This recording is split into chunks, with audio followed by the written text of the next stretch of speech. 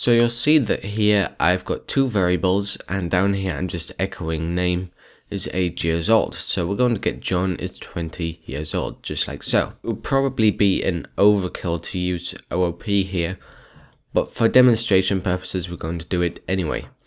So the first thing that we need to do is create a new file, and we're going to call this person.php. And inside here we're going to declare a class, and we do that with the class keyword. So class person, and then below here we're going to set some properties. Now, as I mentioned in the last video, a property is essentially just a variable, and we can predefine them in a class. So if we just say public name, and we duplicate this for age, and for now just understand that this is a variable. You don't need to worry about this public keyword. We're going to be covering visibility in a later video. For now, just realize that here we're creating a property. So what we can do now is we can include this file into the index file.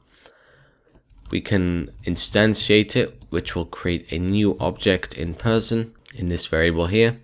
And then we can say person name equals John and person age equals 20.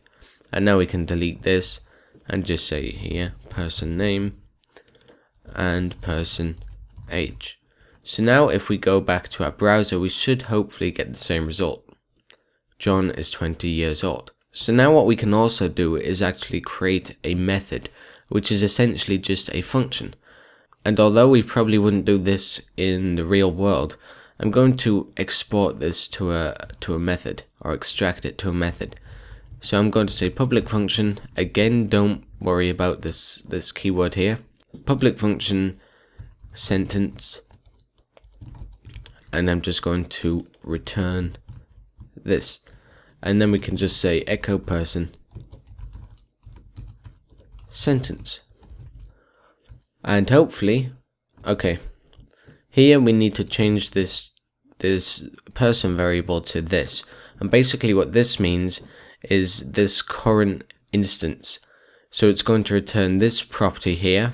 Here we're going to return this property here, which we actually set in here, and the same with age. So now if we refresh, we get John is 20 years old, just like before. So that is the absolute fundamentals of OOP.